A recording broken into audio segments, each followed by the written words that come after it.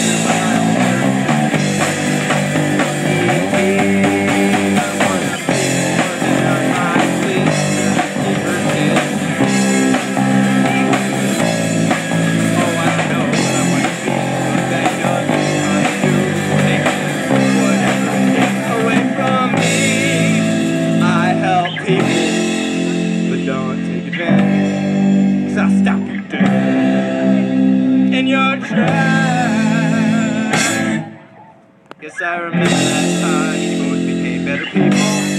I hope because of it.